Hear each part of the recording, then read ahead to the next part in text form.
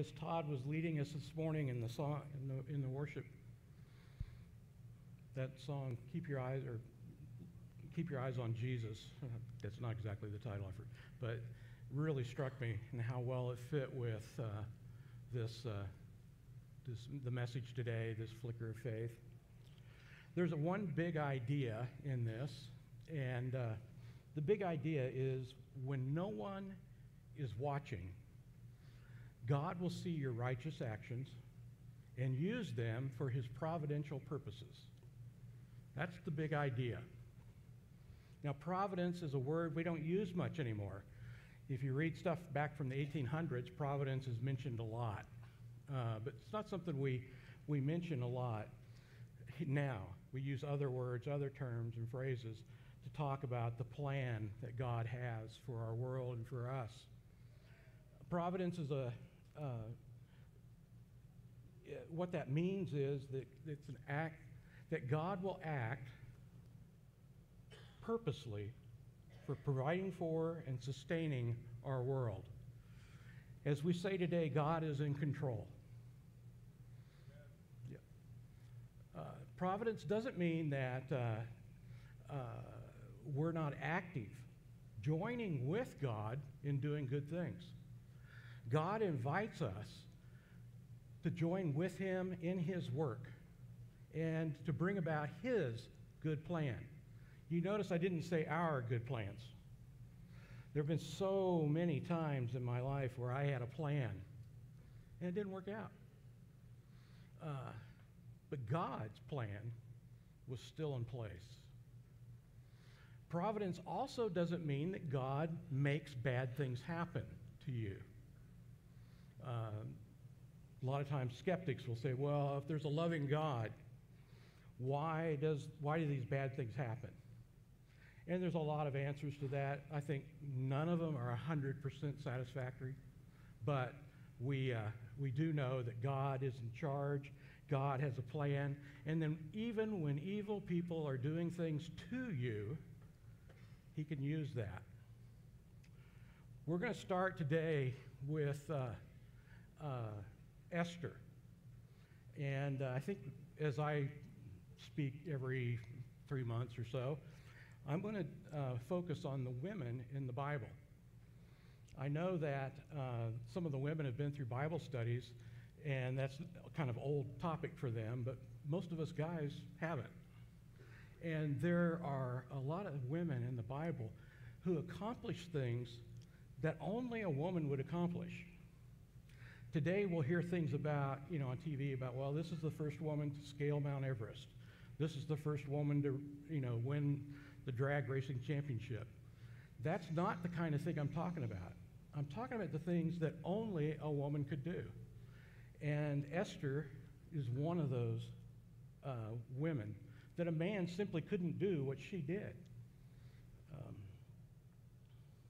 Before we go a little further, I want to give you some background about Esther. I hope this isn't too much like a college class or something, but it helps understand the story. And I found that I've read through this story and really not picked up a lot of things because I didn't delve into the background very much. Esther is one of two books in which God is not mentioned. The other is the Song of Solomon. And those books were controversial about whether or not they should be in the Bible because the word God or Lord was not in them. But God is in them. You see God working through these events. And in this case, Esther saves the nation, saves a whole group of people that would have been destroyed. But also, Esther is a book that is somewhat like a play. Each chapter is like its own act or scene. And it's important to once I've got through chapter 1, I can say, okay, got that. Now what's going to happen in Act 2? And we're going to do 1 and 2 today. Next time we'll do the rest. that I talk. Esther is also full of plot twists. You know, you think you're going one direction, you're reading along, and you go, I know where this is going to go. And then, as a good friend of mine says, boom, chakalaka, it changes. It's like, oh, I didn't see that coming. And it's full of these plot twists, these unexpected things, these coincidences that we know are not coincidences. Esther also was written, these events happened in about 450 BC. So that would be, 2,600 years ago or more? 2,700 years ago? And the Jewish festival of Purim is still celebrated today, and it's to commemorate the events in Esther. That's how important those events are, is that they still celebrate that today. Let's read the first few verses. This is what happened during the time of Xerxes. And some of you may have a translation that uses a different name. There are 3 names often used for this same king. I picked this one because of my vast scriptural knowledge. No, actually, I picked this one because it was the easiest one for me to pronounce. So, Xerxes. Xerxes, who ruled over 127 provinces stretching from India to Kush. That's a lot of land. I didn't bring a map. At that time, King Xerxes reigned from his royal throne in the citadel of Susa. In the 3rd year of his reign, he gave a banquet for all his nobles and officials. Now, a citadel is like a fort that sits in the middle of a city most of the time, and it's got walls, and it's armed, and it's kind of like having the Capitol building and the White House all behind these walls and well defended. So it's an important place. People in the city look at the citadel and go, that's where the action is. And that's where they will go if they're ever attacked, inside that well-armed place. The military leaders of Persia and Media, the princes and the nobles of the provinces were present. For a full 180 days, he displayed the vast wealth of his kingdom and the splendor and glory of his majesty. When these days were over, the king gave a banquet lasting 7 days in the enclosed garden of the king's palace for all the people, from the least to the greatest, who were in the citadel of Susa.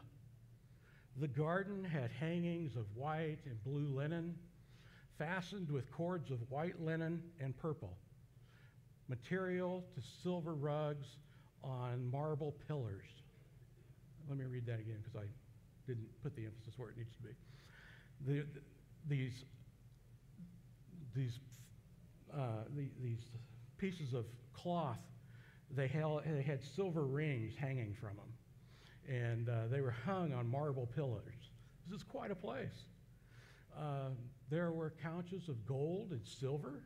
Have you ever sat on a couch made of gold? I haven't. I don't think I've ever even seen that much gold. A mosaic pavement of porphyry, marble, mother of pearl, and other costly stones. Wine was served in goblets of gold. Each one was different from the other, and the royal wine was abundant, in keeping with the king's liberality, that means generosity. By the king's command, each guest was allowed to drink with no restrictions. What do you think happened when you have a banquet and everybody can drink all they want for 7 days? Yeah, some of us have been there. It's not good. For the king instructed all the wine stewards to serve each man what he wished. Queen Vashti also gave a banquet for the women in the royal palace of King Xerxes. Xerxes ruled over the Medo-Persian Empire. It was huge. They had the king before him, Cyrus, had invaded Babylon and won a war and freed the Jewish people. And so he had all this land in the Middle East. It included what now is today is Egypt, Iran, parts of India, and Asia Minor, and the eastern border of Greece. You can kind of get a picture of how big this was. And Xerxes was very proud of everything that he had. The empire had ruled over the Jews for 200 years.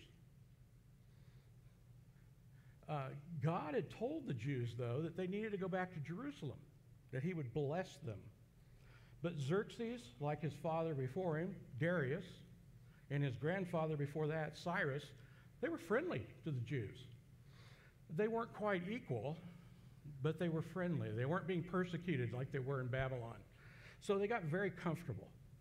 And a lot of people, when God asked them to go ahead and go back to Judah and to reestablish a Jewish nation with Jewish worship, decided not to go. So all the Jews that you are reading about here or hearing about here are in a state of rebellion because they're comfortable. I don't want to change. I don't want to take that walk. It's 850 miles from where they were to Jerusalem. That would take maybe 2-3 months to walk. And so all these Jews didn't return to Jerusalem. They didn't establish the nation. They just decided, you know, we've got it good here. We're going to stay here. King Cyrus, who was Xerxes' grandfather, allowed the Jews to return without any problem. He even supported them. He helped them rebuild the walls of Jerusalem. He paid for those rebuilding efforts himself. And then his son, King Darius, Xerxes' father, he's the guy, if you remember, who was tricked into putting Daniel into the lion's den.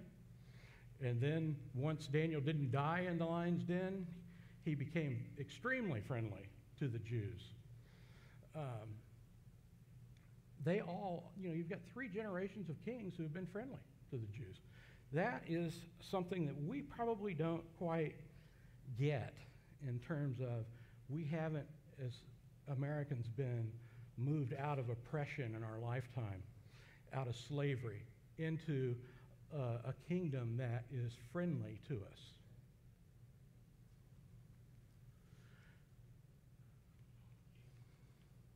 Queen Vashti had also been a person who was very special.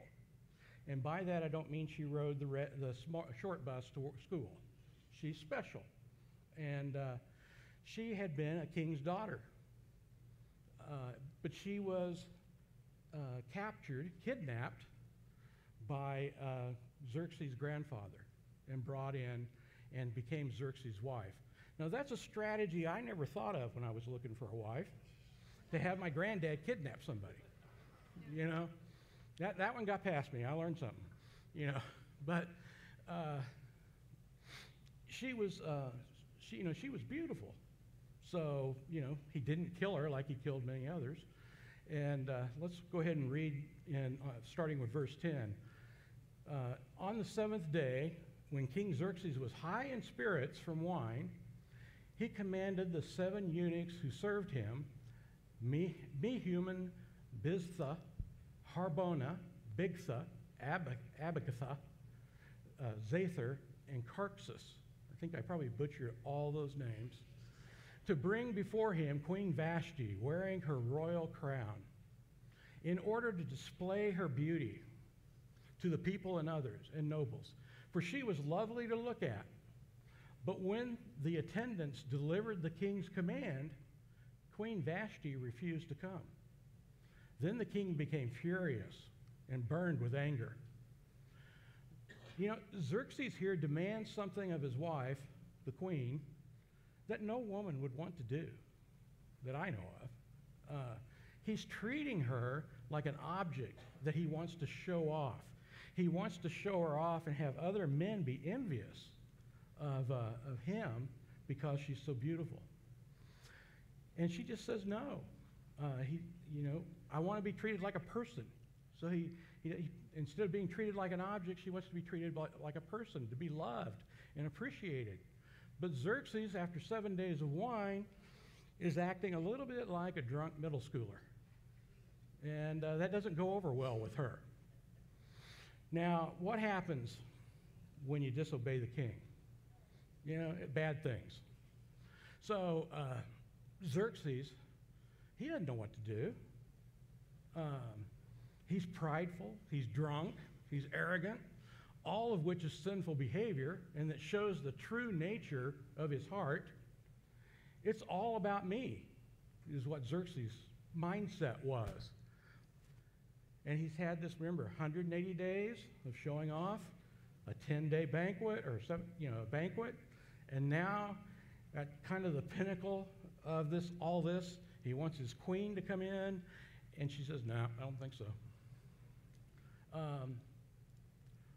He felt like everybody around him was to be used for his desires and for his purposes. Have you met anybody like that in the past? Who just like, it's all about me? Yeah, Jason, thank you. That's an attitude that's hard to get over, especially when you're in a position of power. Starting again at verse 12. Since it was customary for the king to consult experts in matters of law and justice, he spoke with the wise men who understood the times and were closest to the king. Karshana, Selthar, Admantha, Tarshish, Maris, Marcina, and Minyu Khan, the 7 nobles of Persia and Media, who had special access to the king, his inner circle, and were the highest in the kingdom. According to the law, what must be done to Queen Vashti, the king asked them. Now, think about this. You're in the king's inner circle. And even though I butchered those names, again, they don't want things to change because they're powerful and they get their power from the king. And so he's going to them saying, "What should I do with her?"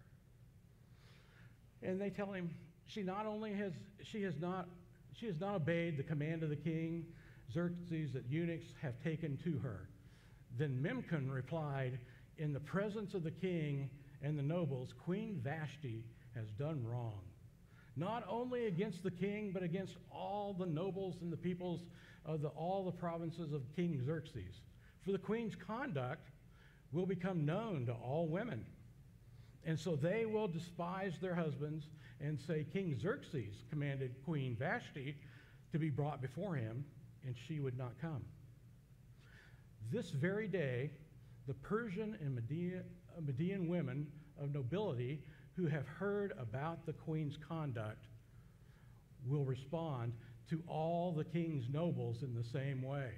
There will be no end of the disrespect and discord. Therefore, if it pleases the king, let him issue a royal decree, and let it be written in the laws of Persia and Media, which cannot be repealed, that Vashti is never again to enter the presence of King Xerxes. Also, let the king give her royal position to someone else who is better than she. Then, when the king's edict is proclaimed throughout all his vast reign, all the women will respect their husbands, from the least to the greatest. The king and his nobles were pleased with this advice. So the king did as Memnon proposed. He sent dispatches to all the kingdom, to each province in his own script, and to each people in their own language, proclaiming that every man should be the ruler of their own household, using his native tongue. So basically, you got Xerxes, his inner circle, and they're saying, "King, if you let this pass, all these women are going to get uppity. And we don't want that to happen, because they're going to get in our faces, and they're not going to respect us, and they're not going to obey us. So you got to do something to keep that from happening." I mean, wouldn't it throw the whole kingdom in chaos if the women had opinions of their own? Right? Isn't that the logic? And we wouldn't want things to change because we're next to the power. So you got to get rid of her. Fortunately, he didn't kill her. He just sent her away.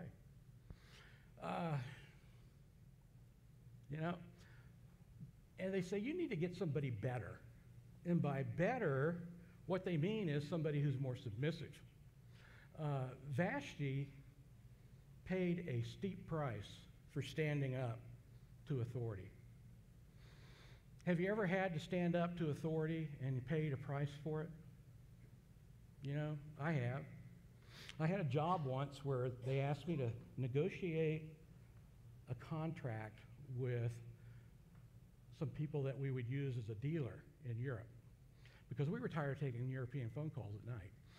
So we negotiated this deal, and everything that was sold in Europe, we paid them a percentage. 1 week later, one of the Europeans called and asked, how much stuff can we get on a container, shipping container? And the president of the company figured it out for him and wasn't going to pay our dealer, our distributor.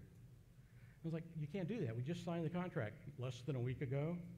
Here, we have to pay them this percentage. Well, they didn't do anything, darn it. They'll never know. I knew in that conversation that I wasn't long to stay there because he was going to do whatever he wanted to do no matter what he promised. And it was maybe a month later, he came in and said, you know what, I've sold the company. Part of the deal is I get your job, and you don't have a job.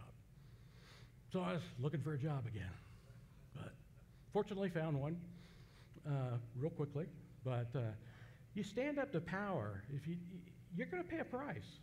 And as Christians, we have to stand up sometimes. We have to say this is right, this is wrong. Yesterday, I was driving through Newton, and the Catholic parish was having I guess you would call it a demonstration on the Vote Tuesday. And there was counter-protesters coming, and they were angry. I don't know what ended up happening in that situation, but, they were going to pay a price for standing up for what they believed in and for what they thought Christ wanted them to do, the people at the parish. So that's a simple example. Losing a job is a simple example. Sometimes you lose your freedom and you lose your life. And I tend to wonder if we're not heading towards that day here and now, because the persecution and against Christians is getting worse right here, even though we're very fortunate. Okay.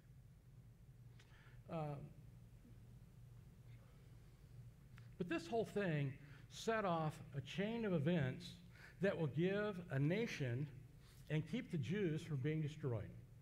Have you ever had something that changed your life forever? Anybody? I have. What do you do when you see you're in so much pain that you don't think your life will ever be worthwhile again? Keep your eyes on Jesus. You remember that God is always at work around you to accomplish His purposes. Keep your eyes on Jesus when bad things happen. This is true even when we just can't see anything good coming out of the situation. Remember, Jesus promised that He would send us a comforter, the Holy Spirit. The comforter in Romans 8:26 and 27, Paul says, also the Spirit helps us with our weakness. We do not know how to pray as we should, but the Spirit Himself speaks to God for us, even begs God for us with deep feelings that words cannot explain.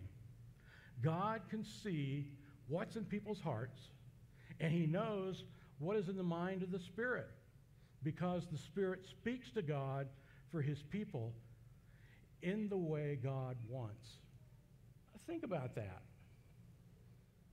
The Holy Spirit is praying with you, through you, for you. We talk a lot about having a prayer partner. Can't think of a better one than the Holy Spirit. You know, when we just don't have the words, the Holy Spirit will pray for us. Will pray with us. But we have to submit ourselves, and we have to keep our eyes on the Lord for that to happen. When your challenges are such, and they're so huge, and there's so much in your face, that you just can't see how any of these problems could ever be used for good, remember this. The Holy Spirit will actually pray for you when you can't find the words. Have you ever had a time when you couldn't find the words? You didn't know how to pray? I mean, doesn't happen a lot to me, but it has happened. Certainly has. Thank you. And you just have to remain open to God using you during those times as he sees fit. Continue to act righteously even though bad things are happening to you and bad people are doing things to you. Don't be frustrated and when you pray, because you know the situation is God's working in it for his purposes. The Holy Spirit will help you and will pray what is in your mind even when you can't find the words. Let's take a look at Esther chapter 2. Now, Esther chapter 2, you know, we talked about the different scenes, the different acts. Esther chapter 2 should be called the search for a new queen is on. You know? The amount of time that passes between chapter 1 and chapter 2 is about 4 years. In that 4-year period, King Xerxes attacked Greece. And that didn't work out for him very well. He was able to keep his kingdom, but Greece was not defeated.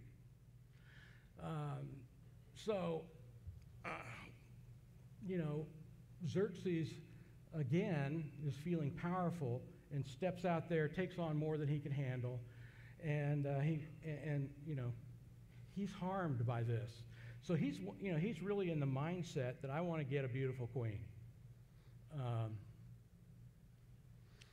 Let's read verses 1, read in chapter 2. Later, when King Xerxes was not so angry, he remembered Vashti and what she had done and his order about her.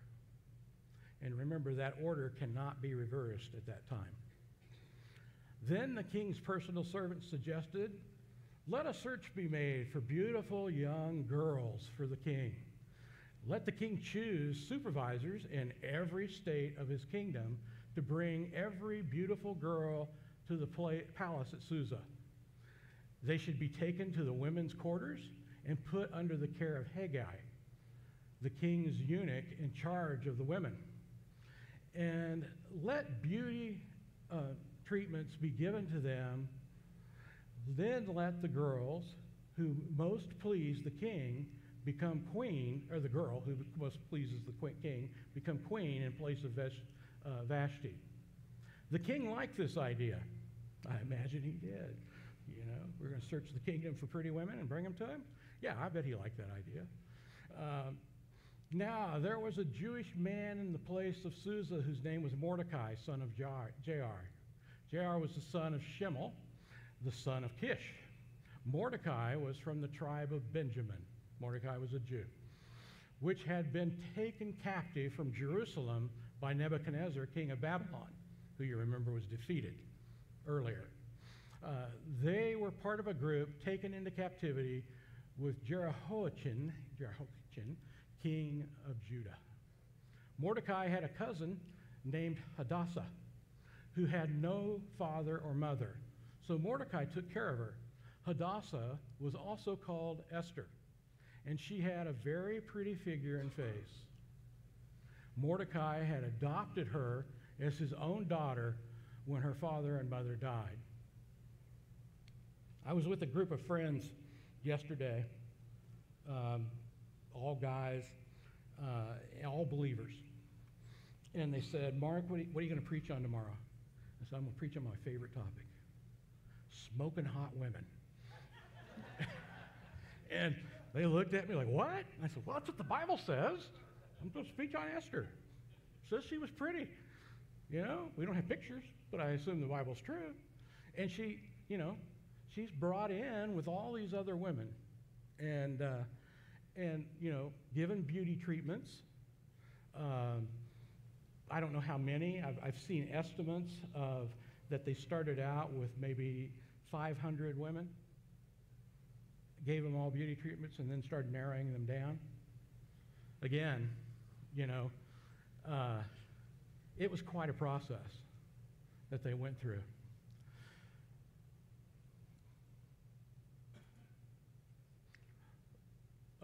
This process to find the replacement. The process was not like a Miss Universe pageant. The process itself took a long time. And the women who were not selected usually ended up in the king's harem and were never married.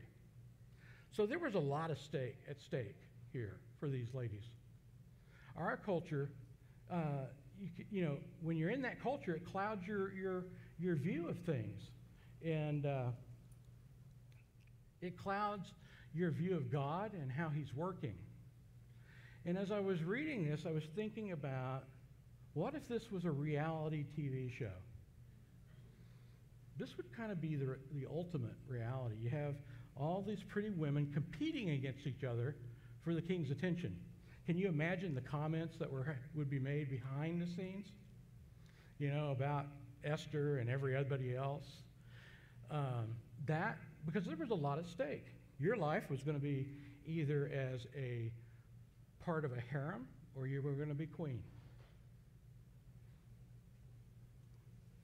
Well, Xerxes certainly was living in a way where he was pursuing his own desires. And people were getting hurt through this process.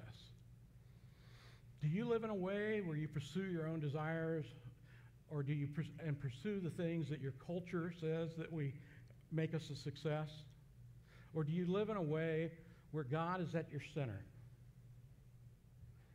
and you want to help God reach his goals, participate with God in his goals? It's hard to know sometimes, you know, because we're told that certain things are really good and they're not necessarily sinful. So it really stands as to where is your heart in these things. Are you pursuing these things day after day because you're going to make a little more money, you're going to get more prestige, you're going to get something that makes other people envious? Or are you pursuing those things so that you can be in a relationship with Christ and bring more people to him? That's something that we can't see. I can't look at you and say, oh, you know, they're not pursuing God, they're pursuing these other things. You have to examine that for yourself. Now, I might have some clue based on things you say, but ultimately, that's for you to determine. Do you find yourself ever where people around you think you're weird? All the time, yeah, okay. Well, maybe I am. Yeah, I don't know. But I found myself in a conversation with a coworker this week, and we were talking about retirement. We're about the same age. And he said, well, when are you going to retire? I said, I don't know. And he says, well, you know, I want to do this and I want to do that. And I want to make sure I have enough money to do that. And, you know, just all these plans, which is typical. I mean, that's what most people judge when they have enough. And I said, well, you may not understand this, and it may seem strange to you, but I would just want to have Jesus at the center of my life. And I don't know if I have enough for him to do the things he wants me to do or not. but he's going to tell me, and I'll know when it's time. And he kind of looked at me and shook his head, but I could see in the eyes he was thinking, weird, strange. You know, if I'd said, well, I don't have enough money to buy a Corvette yet, that would have been perfectly understandable. You know, but to say, I'm going to choose to make that big change in life when I think I can do the most for Christ was totally outside what our world thinks. And you have to live with that. Now, I don't particularly think this guy is going to go around talking about, you know, that Brown, he's a weird Jesus freak. But others would. Others would. You could very much pay a price for that in terms of popularity or esteem. But I'm confident that God is in control, despite the bad things that happen. Are you confident in that?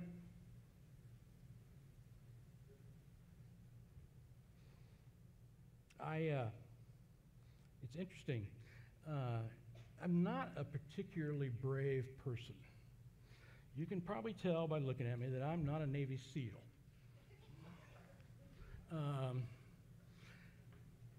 But I had an accident recently where ended up the riding lawnmower tipped over on top of me, and I was pinned under the mower underwater.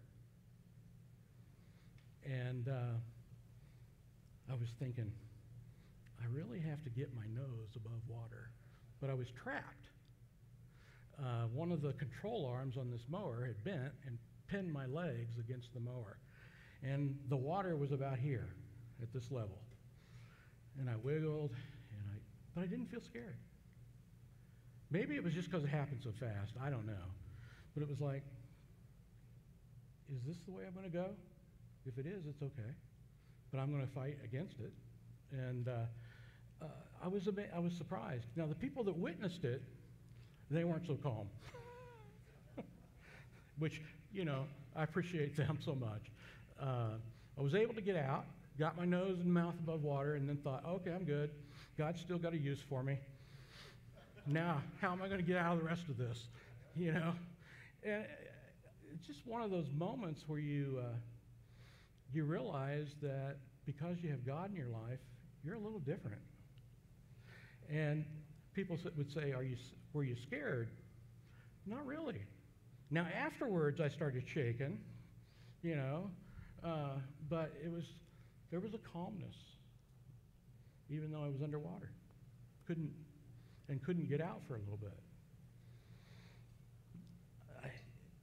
You'll surprise yourself sometimes when you keep your eyes on God, how that affects things, unexpected things that come up. Another indication that maybe your eyes are on God and you're living differently than the world is your social media posts. Are they as angry as everybody else's? I have a cousin who gets on Facebook and she writes these profane things about you people, and I know that she's talking to two people, maybe at the most, but she has 400 followers and we all get it, you know, and it's like she's so angry that she can't think that through, you know. And are your social media posts like that? If not, if they are, put your eyes on Jesus. Let's go back to the Bible. Chapter 2, verse 8. Start there. When the king's command and order had been heard, many girls had been brought to the palace in Susa and put under the care of Haggai. Esther was also taken into the king's palace and put under the care of Haggai, who was in charge of the women. Esther pleased Haggai, and he liked her. So Haggai quickly began giving Esther her beauty treatments and special food. He gave her, I guess Haggai was that time's version of a personal trainer, you know, give her special food and beauty treatments. And maybe he wasn't selling her the products, I don't know. But he gave her 7 servant girls chosen from the king's palace. Then he moved her and her 7 servant girls to the best part of the women's quarters. Esther did not tell anyone about her family or who her people were, because Mordecai had told her not to. The reason Mordecai told her not to is he knew that the king, if he knew she was Jewish, he would not select her. I mean, they were treated well, but they're still second-class citizens. Every day, Mordecai walked back and forth near the courtyard where the king's women lived to find out how Esther was and what was happening to her. Think this guy loved her like a child? Before a girl could take her turn with King Xerxes, she had to complete 12 months of beauty treatments. A whole year. Again, think of this as a reality TV show. Ooh, that thing just goes on forever. For 6 months, she was treated with oil and myrrh. And for 6 months, with perfumes and cosmetics. Then she was ready to go to the king. Anything she asked for was given to her to take with her for the woman's quarters, from the woman's quarters to the king's palace. In the evening, she would go to the king's palace, and in the morning, she would return to another part of the women's quarters. Then she would be placed under the care, I don't know how to say that word, but I'm going to say it, Shagaz, the king's eunuch in charge of the slave women. The girl would not go back to the king again unless he was pleased with her and asked for her by name. The time came for Esther, daughter of Abihail, Mordecai's uncle, who had been adopted by Mordecai, to go to the king. She asked only what Haggai suggested she should take. Haggai was the king's eunuch who was in charge of the women. Everyone who saw Esther liked her. Now, the fact that everybody who saw Esther liked her in this competitive struggle tells me that she must have been humble. You know, she wasn't going around saying, you know, I'm better than you. You've got this kind of mark on your face and it's not pretty. She wasn't backbiting. And, you know, God sometimes will supplement and use our personal humility by bringing us public favor, you know, to point people towards Him. You have not, we talk a lot about persecution and not being popular, but also if you follow God, you're more likable. You know, you're not offending people all the time. And God sometimes will bring you favor. And it's very important that you realize that popularity or that favor, who's behind it. It's not you. God is using you. In the 70s, back before I was born, no, I'm kidding. There was a singer named Don Francisco. And he had a song about Balaam's donkey. Remember, Balaam's donkey could see the angel and Balaam was going someplace where God didn't want him to go, and the donkey talked to Balaam. And the final line in that song is, if the Lord is using you, don't pay it any mind, because He could use the dog next door if He was so inclined. You know, that speaks to the power of our God, and that God can use us, and the attitude that we ought to have. We're blessed to be used by God. We're not thinking we're being used by God because we're so special. All right, verse 16. So Esther was taken to King Xerxes in the royal palace in the 10th month, the month of Tebeth, during Xerxes' 7th year as king. Remember, we started out with Xerxes as a fairly new king. We're now in his 7th year as king. Again, this is a long process. And the king was pleased with Esther more than any other of the other girls. He liked her more than any of the other girls, so he put a royal crown on her head and made her queen in the palace of Vashti. Then the king gave a great banquet for Esther, invited all his important men and royal officers. He announced a holiday for the whole empire and had the government give away gifts. Now Mordecai was sitting in the king's gate when the girls were gathered the second time. Esther still had not told anyone about her family or who her people were, just as Mordecai had commanded her. She obeyed Mordecai just as she had done when she was under his care. It's interesting, speaking to the humility again. Humility gives you wisdom. At this point, Esther outranked Mordecai. She was like the kid who had had a lot of success from who comes from a working class family, has a lot of success, and says, "I don't need those people anymore. I'm better. I'm more sophisticated. I'm all this." I've seen a lot of families that have experienced that their kids, once they get so much education, kind of quit talking to them, kind of go do their own thing, don't respect them anymore. But Esther, in her humility, had wisdom about what orders to take and how she pronounced whether or not she was Jewish or not. And she followed Mordecai's instruction because she could see the wisdom in it. It probably was tempting for her in this high-ranking environment to come out and say, "Ha ha, you just named a Jew queen." That might be my kind of tendency if I was in a second-class citizen and then achieved a high position, to let the cat out of the bag a little early. She had just become queen after this long process, and she didn't abandon her family even though she'd become queen.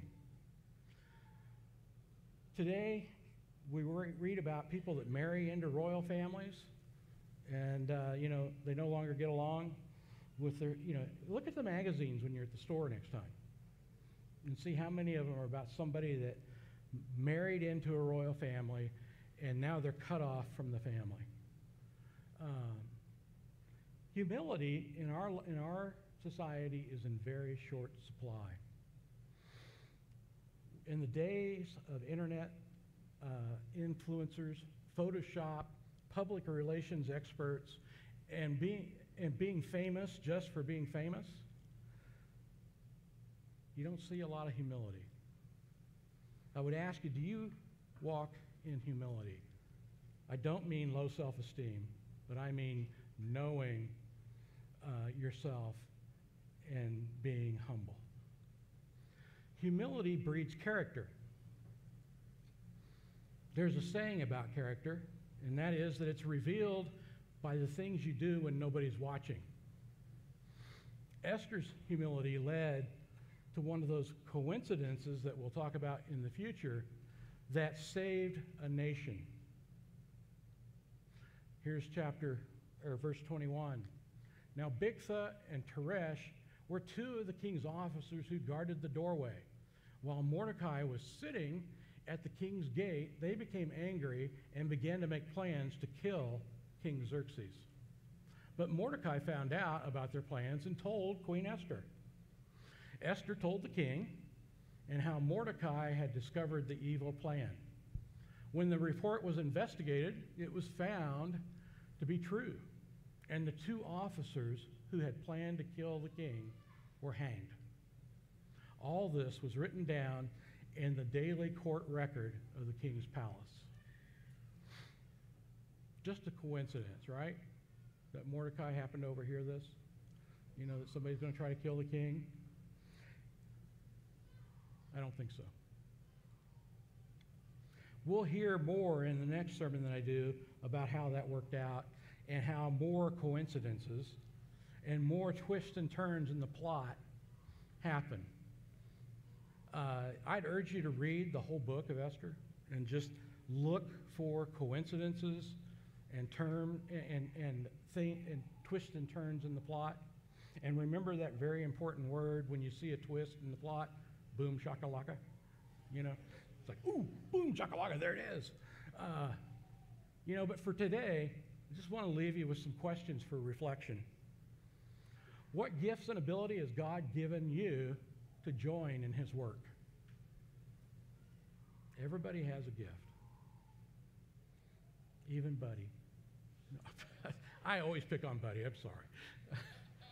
Buddy has many gifts, believe me. We all have a gift. Use it. Use it for God's purposes. Join Him. Is your Christian walk characterized by humility? Or do you somehow believe because you're saved that you are better than others? You know, one of the frustrating things for a pastor in a church like CrossRoads is people come here in really bad shape. They get in recovery. They stay sober for a while. They have kids. And then they go to a different church. And I've heard people actually say, well, yeah, I changed churches because I don't want my kids to be around people like that. You were one of those people. Come on. What a testament to God's power. To God, that God changes things. You want to move to a fancy church because you don't want your kids to be around people who are in recovery? Makes no sense to me, but some of you may be able to explain it to me. How is God calling you to step up when no one else is watching? Step up when no one else is watching. Have you been looking around for little things you can do when no one else is watching?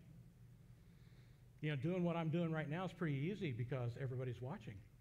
You know, they might not like what I say, or I might not do a great job, but everybody's watching. So you get credit for that, in a sense. What do you do that you don't get credit for? What do you do in secret?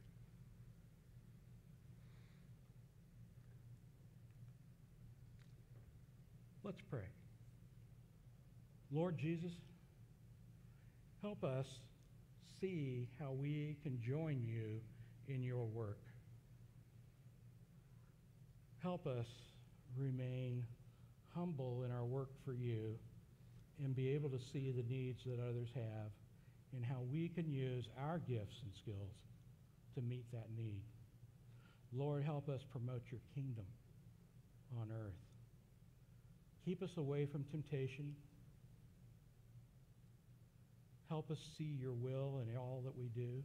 And when we can't see how the things that are happening to us ever will result in anything good, help us keep our eyes on you. Pray these things in Jesus' name.